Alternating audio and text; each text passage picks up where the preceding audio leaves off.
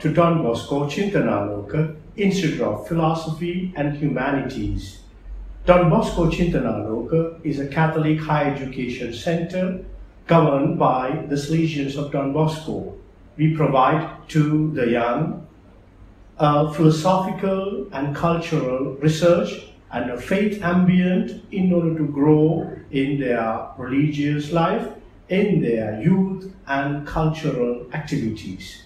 This evening, we have a very important guest in our studio, a veteran Salesian, a professor of philosophy, a missionary who had traveled all over the world of Salesians, teaching and dialoguing with cultures and interacting the world of young in philosophy and ecclesiastical studies.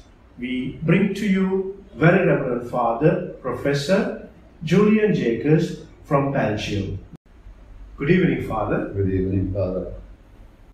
Father Jacobs, tell us about your family, your parents, your education, and the first years of the Salesian life. Father, I will be very short with you. My parents, we call them our darlings. My parents were very dear and very near to us, but we lost our parents at a very early age, and so we were orphans. I never forgave God that He took my parents, especially my mother, away from us. So we went to secondary school and we were confronted with secular priests. But these priests were very strong, and they were a little bit too strong for me. So our feelings as youth and as boys, they were not very well accepted and recognized by these priests. So I felt very, very isolated, and I didn't feel at home at all with these priests. Yeah. So finally, there came a Salesian who was wandering throughout the province in my place, and he came across with the case of my father with 4 children. My mother died and my father with 4 children. So this Salesian told my father, "Your boy has to come to the Bosco." So we went to the Bosco. The first time I came to Don Bosco, it was for me from hell to heaven. Wow. So it means in Don Bosco, until the very second now, I feel at home. Not because the youth or the politics or the economics or the relationship they changed. No. The whole thing changed through the attitudes of these priests, Salesian priests. And the first thing we felt in this environment of the Bosco was, you are at home. Father Julian, tell us about your university career. That was the education and the manner in which many a student developed. So we went to the university, and between brackets, I am very, very grateful and very pleased that my superiors asked me to study. So first we went to study philosophy at university, and then we studied theology at university. And after this, the provincial at that time asked me to continue my studies. And to the very day, I'm very, very pleased that these superiors give me trust, give me hope and money to finalize my study. So in summary, after my studies, we went for a kind of practical training. In the university years, we gave some teaching, and we helped some assistant, and we were assistant, and then replacing the professor, and so on and so on. But my main teaching was in the Salesian schools. In between, every Wednesday of the week, I came back to Lorraine to teach. So I kept this for almost 16, 17 years, and I was very pleased to do this. Father Julian, Aristotle's students they started and developed what commonly known as peripatetic school. They inquired philosophy, science, and they discussed matters of real life. They were not idealists, or they were not thinking all the time about the theoretical aspects of life. You are a person who is so much inspired to this charism of traveling, seeing, walking along with the young, and dialoguing with all the cultures in the world. To my knowledge, you are already reaching up to a dozen of Salesian universities and post-novitiate institutes where philosophy is major. Please tell us something brief about every institute and your beautiful experience in all over the world. So let's start with the beginning, Father. I always told my provincial, if I reach, by the grace of God, 60, then I will go out of education. So I reached 58, and suddenly there came a letter from the rector major that he was looking for teachers for Jerusalem. Yeah. So my rector told me, you have to go. I said, no, I'm not interested. I was not prepared for this. Finally, I went, and I went from A to B and C and D, and it will make a list of practically 15, 20 institutes, our institute, Salesians institutes. So what I did there was helping.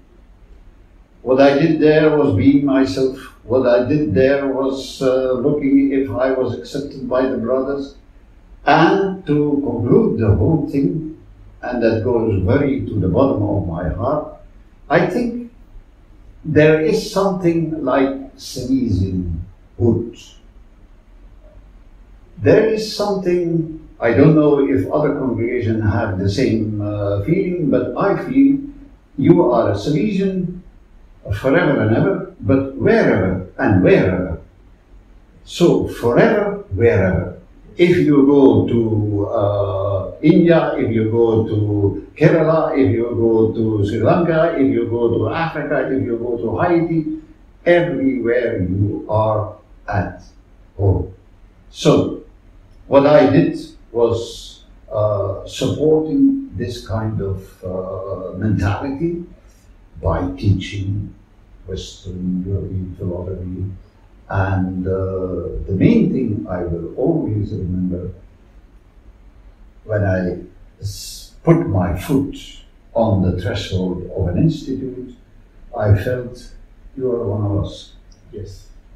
That makes me proud. Father Julian, according to the information we received from Father Ivo Kohel, the General Councillor for Formation, we in the Salesian congregation treasure a huge wealth. That is, in Asia, 11 post-novitiate centers. In America, 7 post-novitiate centers. In Europe, 3. In Africa, 8. This is really big. Now you are being given a big venture, a big project to talk to all these centers. Can you please brief us the history, the genesis of this massive initiative and activity, and what is the way forward?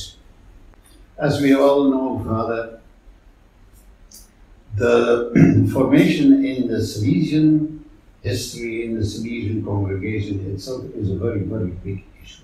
Yes. The general chapter, the last general chapter, I think, that is my personal feeling, I think the whole chapter was about formation. Yes. All the documents we have in the last 2-3 years are all about formation. Yes. The big gatherings in Nairobi, in Bangkok, formation. So the whole congregation is busy and actively busy and preoccupied and questioning and proposing to think about formation. So Father Ivo with his team, Father Silvio and Brother Raymond, they do, according to me, a very big, good job. But the main issue in formation is, and now I'm a little bit going to the extremes, which is exaggerated. The main thing in the formation is the formators themselves. So we, as you said, we have a treasure with young people, of young people. We have a treasure of young, good formators, but we can do better. So that is Majestatis Pluralis, that is not me.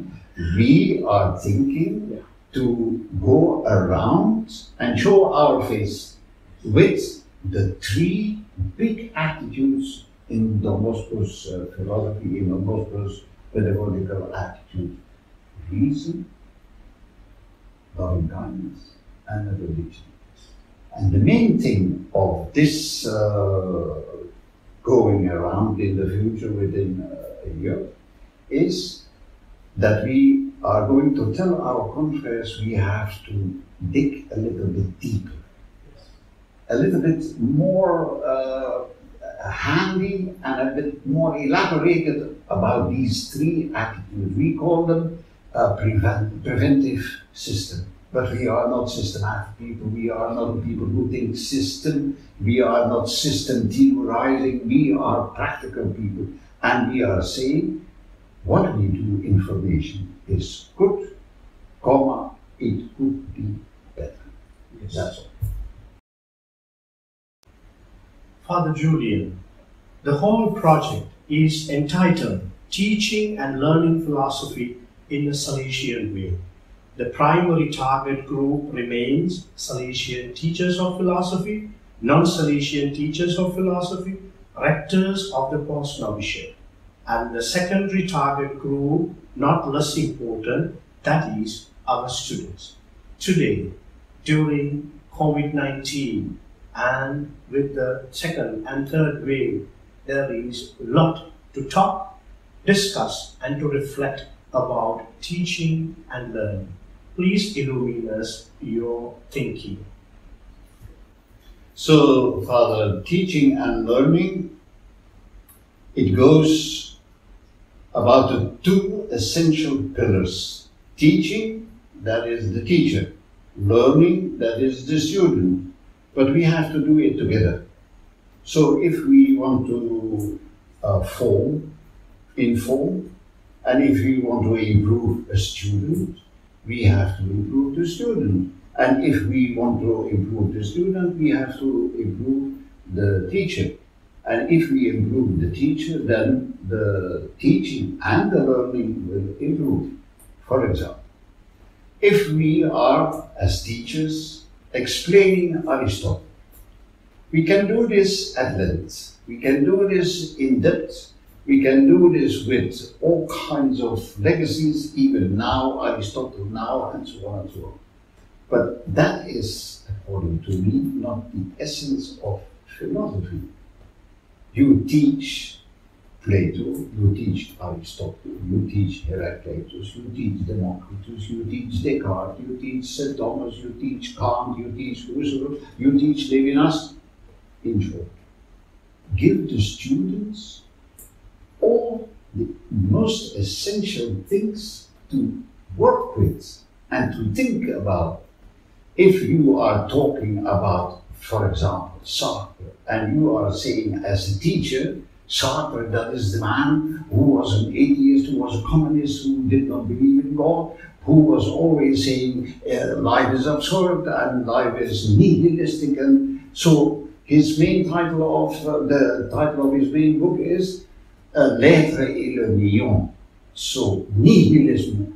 He is a nihilist, and we are saying Sartre is not a good example to teach for our youngsters.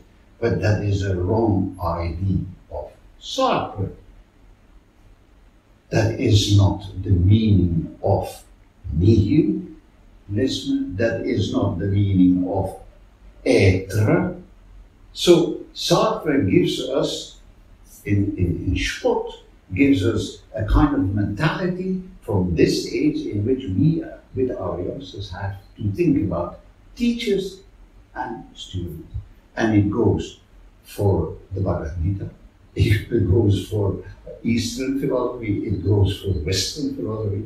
If there is a kind of Western philosophy, it goes about African philosophy. But we have to go back to the essence, to the basics of the basics. Yes. Father Julian, you have a huge teaching and research experience.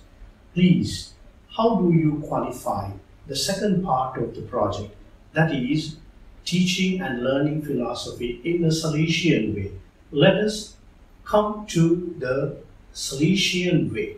When we talk about the Salesian way, we can't today forget, after COVID-19 and the third wave, now we are having the technology.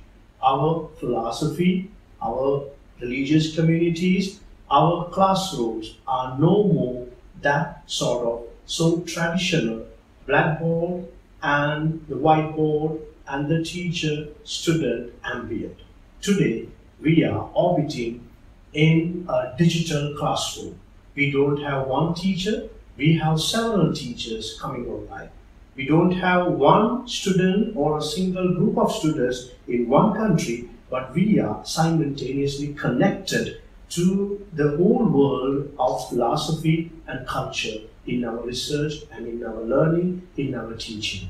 What are the challenges and how to go about? So, Father, your question is to the point, and it touches me to the core. To start with your last idea. After COVID-19, will there be a change? I think so. And there will be a huge change. I think so. I feel it. But let us never forget that we are Salesians. And we have something, according to me, unique in philosophy thinking, in philosophy teaching, in pedagogical circumstances, which I think, as a principle, nobody has. Nobody has is a little bit exaggerated, but we as Salesians, we have it in our fingers. You must be there, assistants. You are not to play football, yes. You are not to play with the computer, yes. You are not playing cards, yes. But we are pedagogical people who try to communicate with youngsters principles, not only a method, but principles, religion, reason, and loving kindness. These are fundamental human philosophical principles, and nobody can take this away from us, because this is our spirit. This is our spirit we get from the Moscow. Give me souls, and the rest you can have it. Now, to your second or first thought, will there be a change after COVID-19? Father, I hope so. Because all our discussions are now centered around technology. Do you like it or you don't like it? That is not at stake. We have to be there. As it is mentioned in our Constitution 38, where the youngsters came with their freedom, there we have to be. That is the place to be. And these youngsters, they have a personal TV, they have a personal phone, they have a personal iPhone, they have a personal, all these technology, they know it better than I. If I have a problem with my iPhone, I am running to my confrere, which is forbidden to have iPhone. That is. So we have to change. That is not a question, but we have to change, because if we do not do this, let us close all our institutes and tell us we are finished. Because the youngsters, they do not run to us when we are saying no iPhones, no phones, no, no, no. That is not the way to. It reminds me about the first discussions a long time ago. Is the Salesian, does he have a right to have a personal bike, a personal motor, a personal auto? These are laughable discussions now, and it is laughable in the eyes of these youngsters when you tell them no iPhones. That is out of the question. That is not really a kind of assistance. We have to be there. And that was the main thing of the letter of the Bosco in 1884. He was disappointed what he saw. What did he see? He didn't see the Salesians. They were not there. And that was his big disappointment. Let us hope and pray that it will never happen after COVID-19, that we as Salesians are practically in the front row to provide these technologies. Of course, the big question is no. Yes. Father Julian, we are coming to the end of this beautiful dialogue and discussion with the 28 general chapter reflections and the 10 seeds that the Dicastero for Formation is proposing to us with Rector Major, young Salesians for the young people. And we are always asked to renew ourselves, reflecting about the new Strenna, which is yet to come, and making everything new. Please give us a beautiful message. First one to the formators, to the Salesian teachers, and the second message to all the young people of the world, students, young Salesians learning philosophy, learning post-novitiate formation. What are your final thoughts for them? So now you want to give me the podium to get you to a message. Yeah. First of all, I want to start with our formators. In truth, in gratitude, we can only tell one another, thank you for all the formators who did their utmost to teach, to accompany the youngsters, to go about, to be a father. That is what we got from Don Bosco. I think if we develop this concept of being a father for our youngsters, we would gain a lot of credits from the youngsters, from our congregation, from surrounding people, from other congregations, from the church. Because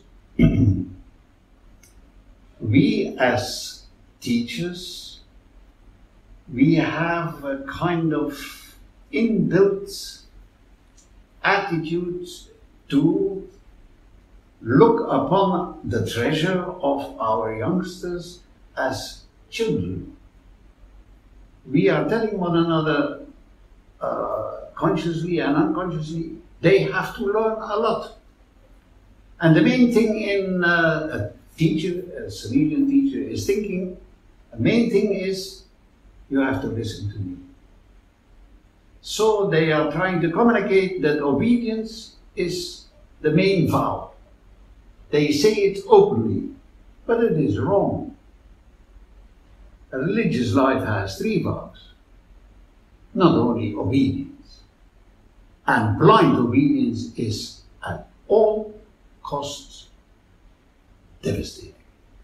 So if we could, as teachers, develop, and if we develop the notion of father, we would never treat our children our treasures in front of my eyes as children. These people in front of me, they are 20, 21, 22, 25, 26. They could be married, they could have children. Many of these young people, they don't have even a rupee in their pockets. They have to ask obedience from dawn to dusk. They are not taught to take their own responsibility. Of course we have to talk with one another, of course we have to dialogue, but we have to get rid of these are children. And my second message is for the students: never fall in the trap to react as children, because you are giving yourself away.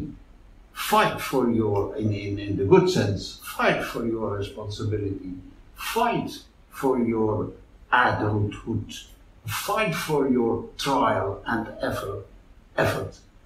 Fight for your looking for the truth, which means that you have a right to make mistakes.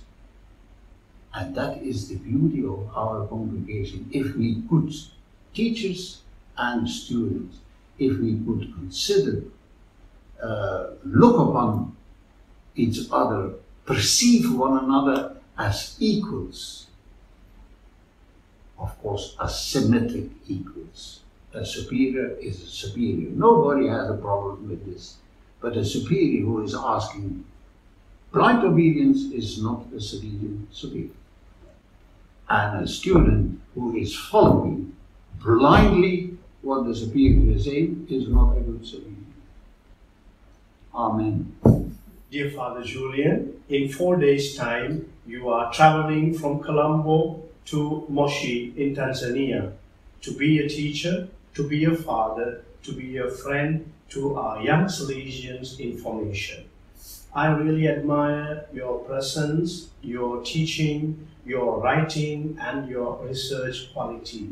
Above all, the way you shared your life with us in Sri Lanka and all over the world in the past and in the years to come.